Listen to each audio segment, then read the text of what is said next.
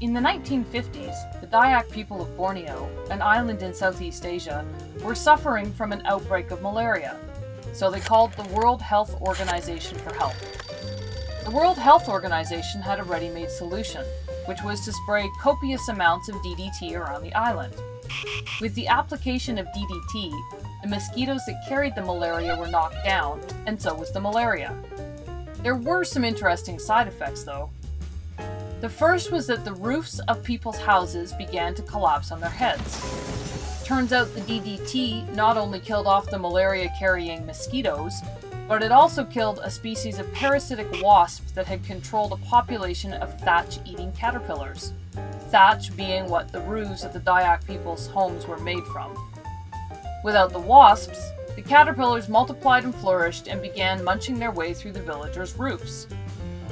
That was just the beginning.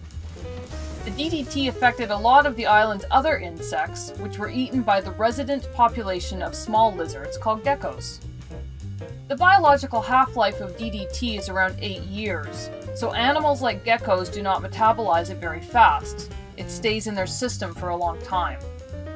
Over time, the geckos began to accumulate pretty high levels of DDT, and while they tolerated the DDT fairly well, the island's resident cats, which dined on the geckos, did not. The cats ate the geckos, and the DDT contained in the geckos killed the cats. With the cats gone, the island's population of rats came out to play. We all know what happens when rats multiply and flourish. Pretty soon the Dayak people were back on the phone to the World Health Organization, only this time it wasn't malaria that was the problem. It was the plague and the destruction of their grain stores, both of which were caused by the overpopulation of rats. This time, though, the World Health Organization didn't have a ready-made solution and had to invent one. What did they do? They decided to parachute live cats into Borneo. Operation Cat Drop occurred courtesy of the Royal Air Force and eventually stabilized the situation.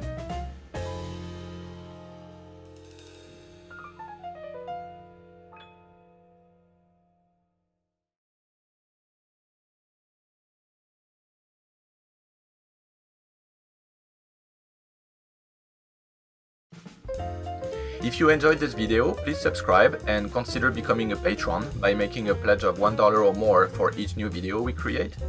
Thank you to our patrons, we cannot make these videos without you, and thank you for watching.